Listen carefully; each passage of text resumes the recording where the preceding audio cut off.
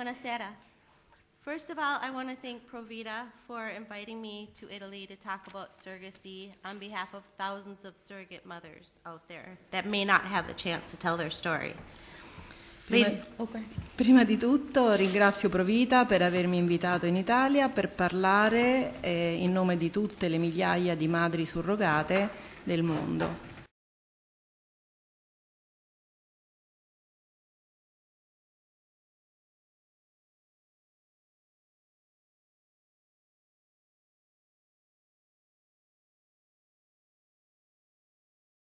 Signore e signori, mi chiamo Lisa Gomez, ho 3 figli, una bambina che adesso farà 9 anni a luglio, non la vedo da quando aveva 2 anni e mezzo. Nel 2006 la mia figlia maggiore, che adesso ha 26 anni, ha manifestato gravi difficoltà emotive per essere stata abbandonata da suo padre quando era piccola e per questo io ho avuto molti problemi al lavoro e come madre sola sono stata l'unica che poteva mantenere e portare del reddito in casa.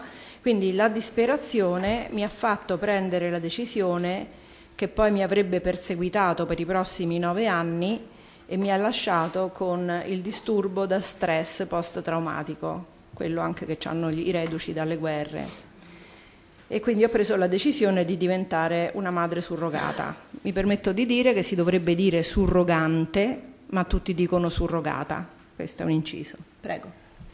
Ho preso la decisione di diventare una madre surrogata e mi sono iscritta in un forum online senza consulenza, non ho potuto permettermi degli avvocati, quindi non avevo avvocati, non avevo niente.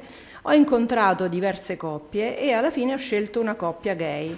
Erano meravigliosi in quel tempo e quindi abbiamo deciso che avremmo usato i miei ovociti e il mio grembo per fare questa maternità surrogata. Ho preso questa decisione firmando un accordo che mi riconosceva per sempre madre della mia bambina. La coppia mi ha pagato $8.000 per far nascere la piccola e darla a loro, però con la condizione che io sarei stata sempre presente nella vita della bambina e sarei stata sempre considerata la sua mamma. La gravidanza è andata liscia, la coppia ha anche parlato online con gli altri bambini, con i miei figli, e hanno detto, sempre ripetuto, che la piccola avrebbe potuto vedere la sua mamma per tutto il tempo. Queste erano le loro parole. Una volta però che la bambina è nata, mi hanno detto che non potevo più considerarmi la madre. Le cose cambiarono drasticamente quando sono entrata in travaglio. In ospedale la coppia che mi aveva accompagnato non mi ha più lasciato sola per un secondo, anche quando io gli chiesi di restare sola, non ho potuto proprio neanche dormire, non riuscivo più a ragionare, a pensare chiaramente, non ho dormito per 40 ore di fila. Subito dopo che ho avuto la bambina mi sono sentita legata a lei, ho sentito che era mia figlia, lo sapevo e sapevo che non potevo lasciarla andare, ma ero esausta e confusa. I miei bambini più grandi sono venuti a trovare la sorellina e ho pensato che tutto sarebbe stato a posto. La coppia però ha insistito a portarmi a casa dall'ospedale, io sedevo nel sedile di dietro piangendo molto per tutto il tempo. Loro continuavano a dire che è tutto a posto, fin quando mi hanno scaricata fuori dalla macchina, fuori dalla porta di casa mia. Nei giorni che seguirono le cose peggiorarono, ora tutto è come sfocato. Non ho fatto la doccia né mangiato per giorni. Mi sentivo come se la mia bambina fosse morta. Mi sentivo come se fossi un fantasma. La coppia improvvisamente ha tagliato tutte le comunicazioni e ha lasciato lo Stato, con la bambina ovviamente, senza darmi alcuna informazione. Anche se nessuno dei due era sul certificato di nascita al momento, quindi legalmente è stato un rapimento, ho contattato le autorità ma non mi hanno assistito, sono stata trattata come se quella figlia non fosse mia e lei invece lo era. Le autorità non mi hanno aiutato, lei era la mia bambina, lei era esattamente uguale a me. Io avevo creduto alla coppia gay quando dicevano che sarei stata sempre la sua mamma, invece sono stata ingenua, troppo fiduciosa, non avevo idea di essere manipolata. Non potevo prevedere come mi sarei sentita dopo la nascita della bambina nel vederla strappata dalle mie braccia.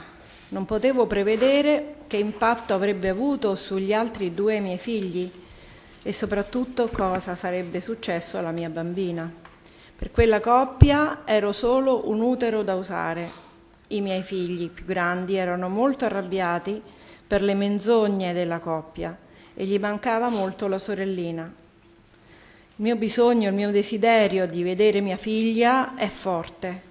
Lo posso descrivere solo come un dolore, come un bruciore nelle ossa, una ferita che trapassa tutte le mie fibre muscolari. È cominciata un processo, una battaglia legale nel 2007 e il primo giudice mi voleva punire e mi voleva fare non essere la madre che invece io ero. E poi invece mi ha dato solamente 4 ore di visita al mese per un paio di mesi e mi ha ordinato di pagare il mantenimento della bambina. Mi è stato assegnato una specie di assistente sociale, custody evaluator, immagino sia una cosa del genere, che mi ha presentato come una persona orribile per potermi usare e farmi condannare. Colui che valuta l'idoneità di colei che custodisce, in questo caso lei. C'è stato un accordo tra il giudice e l'assistente sociale, questo valutatore, e il curatore speciale, guardiano alla lite, del quale io non ero a corrente. Loro e la coppia facevano parte della comunità LGBT, della quale io non facevo parte. L'assistente sociale ha mentito numerose volte. Ha testimoniato che mio padre era un immigrato clandestino e non è vero perché mio padre è nato in Minnesota. Ha detto che mio padrigno e mia madre erano sposati solo da 1 anno e che io avrei avuto problemi di abbandono e anche questo non era vero, si erano sposati 18 anni prima. Ha dichiarato che mia figlia era fuggita in Messico e anche questo era falso perché eravamo andati a Messico per un matrimonio. Ha mentito e ha spergiurato per 18 volte. Questo stesso giudice mi ha mandato da 8 psicologi e quando tutti e 8, uno a uno, gli hanno detto che non c'era niente sbagliato in me, il giudice ha detto che c'era qualcosa che non andava negli psicologi. Gli psicologi hanno spiegato che avevo una perfetta salute mentale, ma ero semplicemente addolorata per la mancanza di mia figlia. Il giudice non ha mai permesso ai miei avvocati di parlare e ha emesso un ordine di censura, un divieto di parlare del caso, così non abbiamo potuto dire al pubblico ciò che stava accadendo. Mi è stato anche detto che non potevo usare internet eccetto che per il mio lavoro e sono stata minacciata di prigione se avessi parlato o scritto su quello che stava accadendo a me e ai miei figli. Questo stesso giudice, questa donna, adesso non fa più il giudice perché ha avuto dei comportamenti non etici, molti altri comportamenti non etici, ma nonostante ciò non è mai stata dichiarata responsabile per quello che ha fatto a me e a mia figlia, perché l'ordine di censura ancora continua. Alla fine del processo il giudice ha dichiarato che io non ero una madre, ma ero solo un donatore di materiale genetico. E siamo andati in appello, l'appello ha capovolto la decisione, ma la bambina l'ha lasciata alla coppia gay. C'è stato un altro processo e il giudice allora ha detto a me e alla coppia gay che aveva mia figlia di andare da un mediatore, da uno psicologo, e questo ha testimoniato che la coppia è stata per tutto il tempo ostile e ha abbandonato la seduta, il trattamento, mentre invece io ero gradevole e cooperativa. Tuttavia la coppia ha tenuto la bambina. Di conseguenza non vedo mia figlia da quando aveva 2 anni e mezzo.